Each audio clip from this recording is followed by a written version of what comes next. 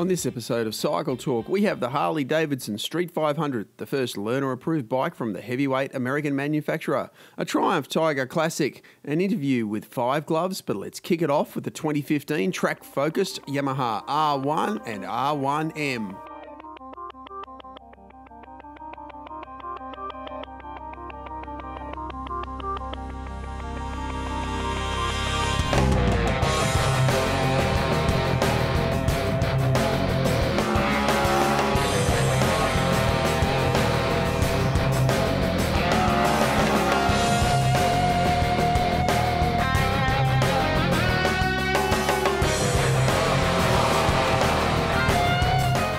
In the late 90s, the first R1 came out and really did set the standard for the sporting road bike.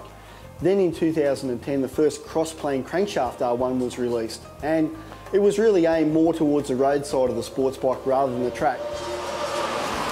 This is the first major update from that bike, and still uses a cross-plane crankshaft. The 2015 model is the most advanced ever, and is the most track-focused ever. We're at Sydney Motorsport Park to find out what it's like. Today we're here at Sydney Motorsport Park to try out the new R1. Last time I rode a big bike with the CBO Honda at the Isle of Man, and I'm really looking forward to riding this. I've learnt it's one of the most technically advanced R1s of modern times, modern sports bike, so it'll be interesting to see how this thing goes around the track.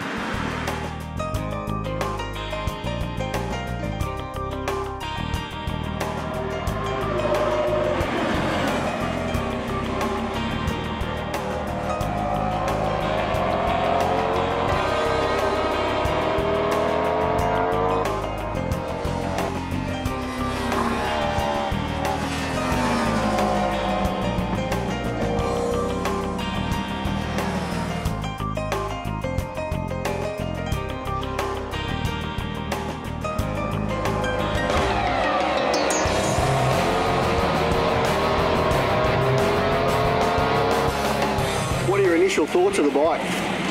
Awesome.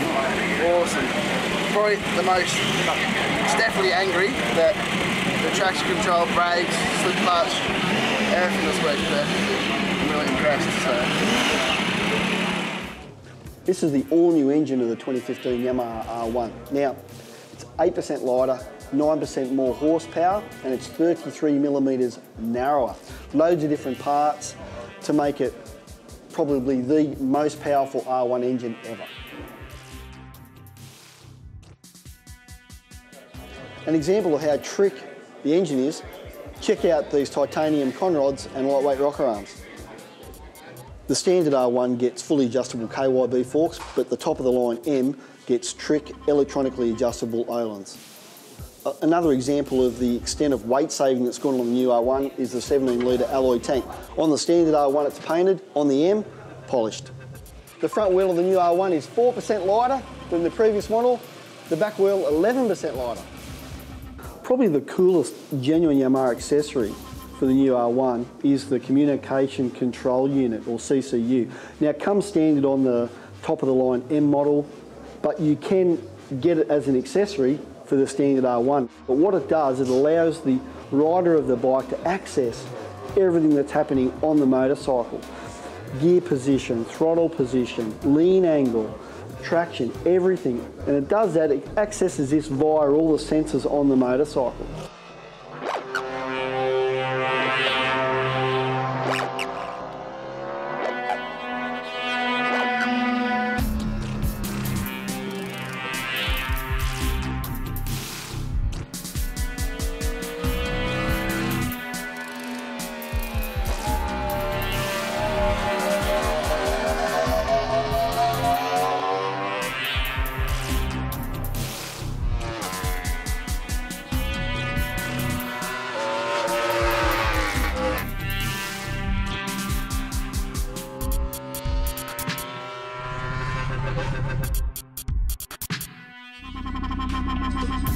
Well, we spent all day here at Sydney Motorsport Park testing the 2015 Yamaha R1. Well, I haven't spent all day testing the bike. Our test rider Alex has.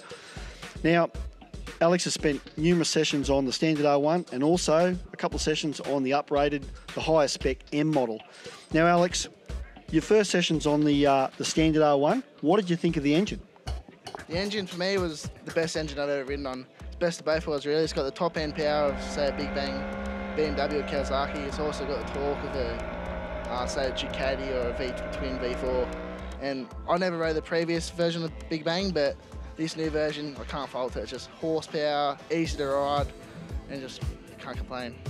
Okay, so you got a chance to go through the different traction control modes, anti-wheelie, and also the rider modes.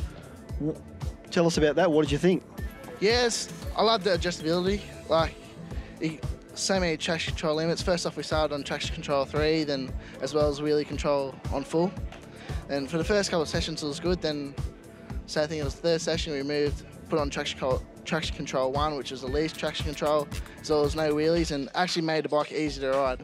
You could power stand without cutting in and out, as well as the power's more tractable and you can just steer it better. It's just phenomenal changes. Okay, now the suspension. The standard R1 has fully adjustable KYB suspension, and the M model has the Öhlins electronically adjustable forks. Did you just run the standard R1 with the standard settings all the time? Did you make any changes, or did the technicians make any changes, and how did that work? For me personally, the front end to start off with, it was good, was working fine, just felt a bit vague in the front end through the fast corners, so we come in, put some compression in the rear, which has to help load up the front, and that made a big difference. I was quite surprised, but after that, I think it was handled beautifully. Okay, so let's go to the M model. More horsepower, more advanced suspension, $6,000 more money. Is it worth it? Is the bike faster? Does it handle better? Personally, I thought it'd be a bit of a gimmick, but electronic suspension, I've rode previous different makes and models with electronic suspension, and they'll be quite stiff even on the softer settings, but this has got so much adjustability. It's just as good as conventional suspension, but no tools needed. And the more power made it actually easier to ride as well. You could be a bit more lazier, use the torque more at your advantage, as well as that suspension just can't fault it. It was that good. Just done anything right. So you'd be a fan of the 2015 R1? Yeah, definitely. The 2015 Yamaha YZF-R1 will set you back $23,495 in black, red or blue. The limited edition YZF-R1M, $29,995. Now the 2015 Yamaha R1 has a massive range of accessories, some genuine, some not, that you can buy for your bike. So let's take a look at a few. Now Yamaha has gone into a global business relationship with Akrapovic, and as a result you can buy a range of different exhausts for your Yamaha through your Yamaha dealer. Now first up we've got a slip-on muffler. It's titanium, it's just under $1,100, and one cool thing about it is it's all laser etched here. It's even got R1 on there, pretty cool. Then you can go to two racing systems. One's the race line system or racing line system, and it's got a stainless steel header pipes, and it's got a carbon fibre muffler, just under $2,600. One step further is the Evolution line full system. Titanium header pipes, carbon fibre muffler, just under $3,300. Now there's two accessory screens available for the new R1. Now this one here is called the Sprint screen, and it's got a slight smoke to it. It's $170. You can also get an endurance screen, which is 55mm higher, get it in clear or smoke, and it's $188. For when you're not taking a pillion, you can always replace that pillion seat with a single seat cowl. Comes in 3 different colours to suit your bike. It's $296. Now, it's easy to do. It's a simple key operation to take that pillion seat off. You put the single seat cowl on, a couple of screws, job done, makes the back end look super sleek. One of Yamaha's genuine accessories for the new R1 is this frame slider kit. Now, it's a two-piece sort of affair, a steel mounting kit alloy slider, and you can see it's designed to not only look sleek, but to give good protection in the event of a crash. Now, it's easy to fit, it's $296, and you don't have to cut any of the fairing to mount it. Another genuine accessory from Yamaha for the new R1, which is unique to this model, is the race stand rear hook. Now it's GP or MotoGP derived and easy to fit. They look fantastic, nice billet alloy, 2 screws to fit it onto your swing arm, easy to use. Simple as that for $99. You can win an awesome Contour Roam 3 action camera with Cycle Talk and Contour. Just go to cycletalk.com.au/Contour to enter and sign up for the Cycle Talk email newsletter while you're there. The Contour cameras will be won every week and we'll announce the winner on next week's show.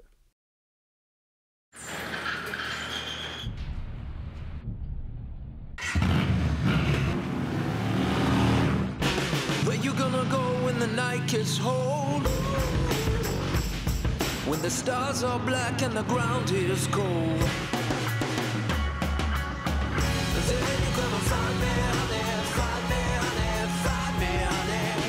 Then you're gonna find me, honey. Right on now, baby, right on. Stop dreaming and start riding. Your motorcycle adventures start with Triumph at Pro Cycles. Get the best of British on a classic Bonneville or Thruxton. Tame a tiger in the bush or take the dirt road on an Explorer. Go touring in comfort on a Trophy. Cruise without limits on a Thunderbird. Add some thrills on a Daytona or Speed Triple. Make it happen at Pro Cycles, Hornsby on Sydney's north side and St Peters in the south.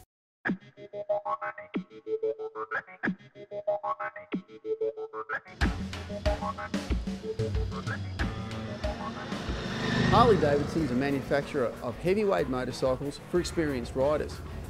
You've had to get that experience on different brands of motorcycles. Couldn't get it on a Harley because up until now, the smallest bike they made was an 883, and that was too big for the learner approved motorcycle scheme. So Harley's now introducing the Street 500. It's a really important bike for the brand because it means that you can start on a Harley and then when you've got the confidence, when you want to, when you can afford it, you can move to a bigger Harley. To build a 500cc bike aimed at that learner commuter market, Harley's had to move offshore. They couldn't manufacture these in the USA and still put them on the street at $10,000 as they have in Australia. So these bikes are coming out of Asia, in this particular case India. Like almost every major manufacturer, they're building them in multiple places. These are international companies. So what do you get for your $10,000? Well, you get a liquid-cooled V-twin engine, 4-valve heads. It looks like it's air-cooled with the engine finning the way it's been done, but it's actually not. Conventional forks, twin shocks. It's not a fancy motorcycle, really. But it's a very honest motorcycle. It's fairly raw. Steel chassis, traditional Harley style tank, modern controls, and a very easy bike to ride and manoeuvre. Now the riding position on the new Street 500 is very good. It's not forward, which would be out here, and it's not back, which was here. It's right in the middle, which is a fairly good compromise. It's a quite comfortable riding position. And also I think that's really confidence inspiring. Now, if you pick the bike up off that, your feet do get in the way a little bit of the foot pegs, but you get used to that after a few days. So from that perspective, it works really well. Handlebars, similar story. They're not really high and they're not low, they're just very comfortable. This bike, you can ride it at speeds, up to freeway speeds, and you don't really feel like you're getting blown off the back. Of course, it's only got this tiny little cowling, so it's not giving you any weather protection at all, but that's okay. On a summer's day like today, it's nothing better than being out on a bike set up like the Street 500.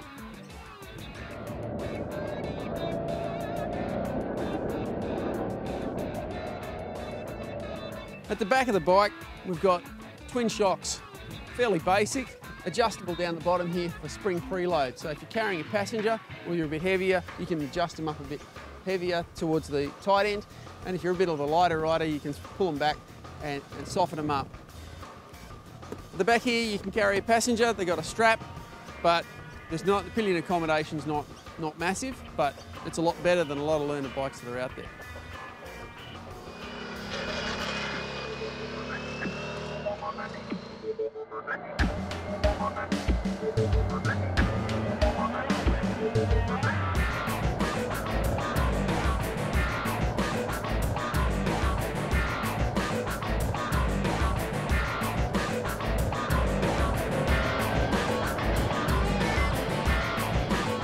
The instrumentation on the Street 500 is pretty basic. It's just a single dial for speed, and inside that is a small LCD for trip meters and your odometer. There's a few idiot lights there but that's about it. Would have been good to see a gear indicator light for learners to show what gear you're in, but unfortunately they haven't even done that. Very, very basic. Also up here near the top of the bike is a lockable fuel cap, and that's a very rare thing on a Harley-Davidson, but it shows that Asian and foreign markets demand fuel security. Now, Harley-Davidson's produced a lot of accessories and options for this machine. Some of them are on this bike. This is a test bike supplied by Harley. This wheel is not standard. It's an optional accessory, as are these metal hand grips and the foot pegs, the brake pedal there, and the tip on the back of the exhaust pipe. That's not standard either. So keep in mind, this bike's been optioned up a little bit, but you can buy all these parts from your Harley dealer to make it look like this if you wish to. The Street 500 is built for urban use. It really suits the urban hipster, somebody who might want to modify their bike up. I mean, straight out of the crate, you won't mind riding it. It looks really nice, but it really does suit changing it, modifying it, getting into the Harley catalogue, maybe even taking it to a custom bike builder and making it your own. And once it is your own, you'll really enjoy getting it around the city, getting through the suburbs and enjoying life on the road. Even when you're stuck in traffic, it's still a lot of fun to ride. So the urban hipsters will love it, and they'll love bringing it to places like this, the Red Baron Lounge Bar, a new place that's opened up in Newcastle, which is where Cycle Talk's produced. When we came here, we loved the look of the place, and we think this bike and this style of life is what this machine's all about. But you're not going to buy a Street 500 just because it's a good commuter or a good urban bike. You're going to buy it because it stirs your soul. And certainly, Street 500 will do that, especially when you modify it up and make it your own. So I think it really does address that target market. It's the right bike, the right price, for the right audience. I think as that audience gets a little older, they'll be back to their Harley dealer, they'll be throwing their leg over a Fat Boy or a Sportster, having a good look, and wondering, is it better on a bigger bike? But in the meantime, for that first few years, I think the Street 500 will be a very satisfying ride. The March issue of Cycle Talk magazine features the full test of the Harley-Davidson Street 500. And you can also get more information from harleydavidson.com.au. They're priced at $9,995 right away, and they're available in 3 colours.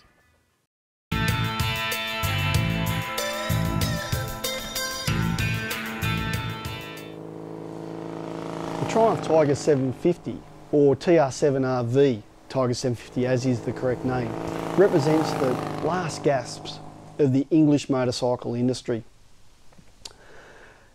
By 1979, when this bike was built, Triumph was pretty much in its death throes. Sure, the motorcycle, or the Triumph Bonneville 750 or the 750 Twin would go on for near enough to another decade, but by 1979 even, this bike was outclassed and outdated by bikes built in Japan, Germany and Italy. The Tiger 750 had quite a bit of competition. Bikes like Honda's CBX 1000, the BMW R100 RS, Suzuki GS 1000, Ducati Dama and so on. All of these bikes were light years away in terms of style, performance and reliability than this bike.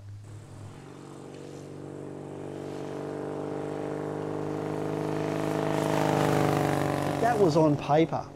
While all those bikes had a lot more horsepower, they also had a lot more weight. So the real world difference between those new pretenders and this outdated Tiger 750 was a lot closer than what you might think it was.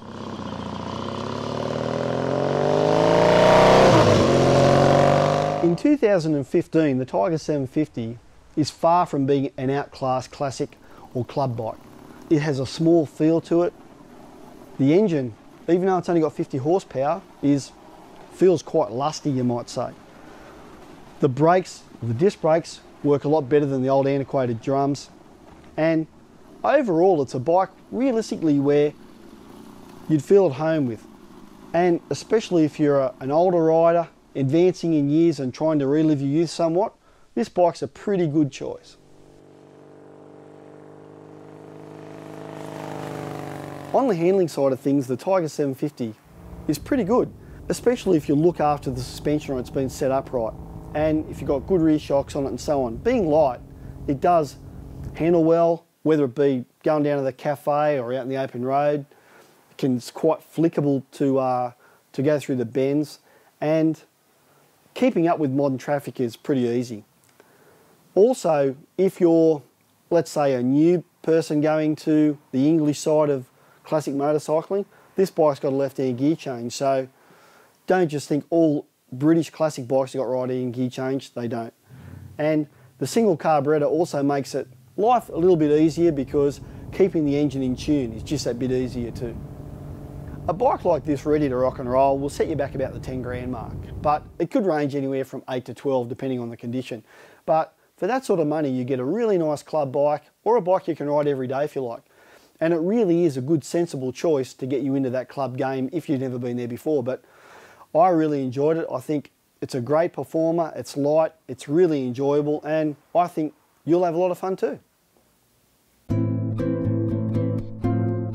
Read full tests of the Harley-Davidson Street 500, the custom Yamaha YZF-R1, as well as the Ducati 1200S Monster in Cycle Talk magazine's March issue.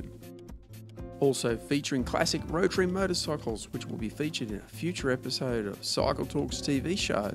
The free Cycle Talk magazine is available from better bike shops right around the country, or you can download digital versions to your tablet or iPhone, or read it online. Also in the March issue are posters of Toby Price at the Dakar Rally and the awesome new Yamaha R1. With news, racing and lots more, catch every issue of Cycle Talk magazine. Go to cycletalk.com.au.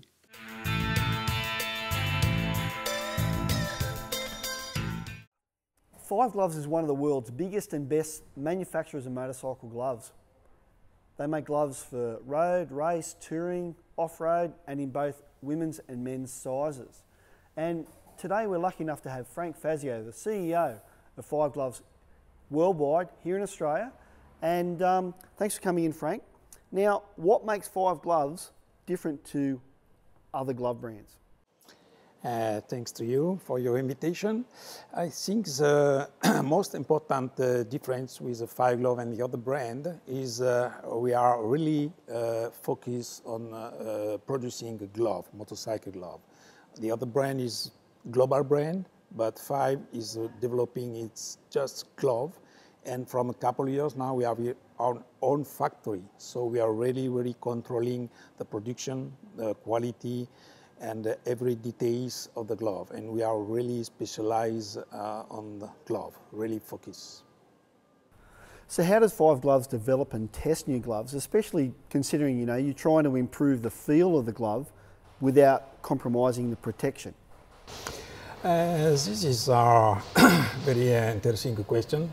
Yes, when we are developing a new glove, we are thinking about safety, protection first, and fitting, because everybody rides motorcycle with the hand. A mix of testing, developing, designing, and for us 50% of the production for our glove is the fitting. The fitting is very important. Normally when you try a Five Glove, something special happen for when you ride your bike. Usually the rider try our glove, it's difficult after go back to another brand. Okay, now you've got the RFX race glove here. Now, this is pretty much a top of the line race glove, but you've developed these gloves with the help of quite a few big name motorcycle racers, haven't you? Yes, race glove was developing in 4 years. We start with Andrea Dovizioso when he started with the first year in MotoGP.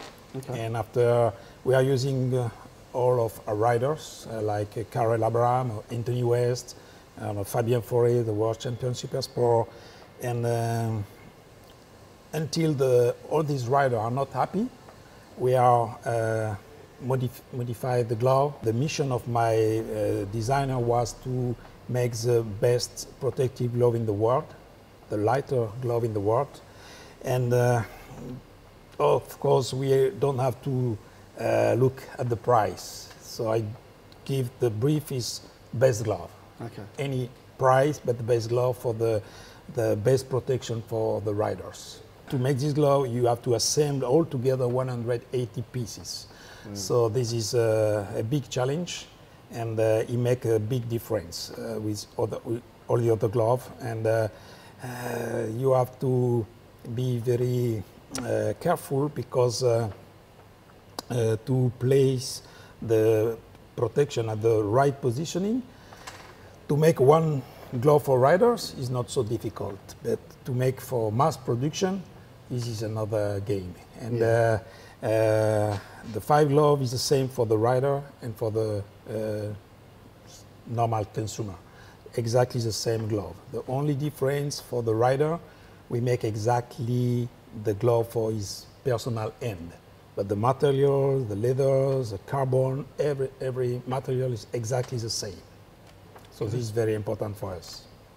Now we've talked a bit about the RFX race glove, the top of the line glove, but 5 Gloves also makes a massive range of gloves to suit other conditions and other styles of riding. For example, check out the heated glove. Now if you live in cold climes, perfect. Gloves for ladies, perfectly designed for the small hands of a beautiful lady. And if you want to have a look at how big the range is, check that out. Plenty there.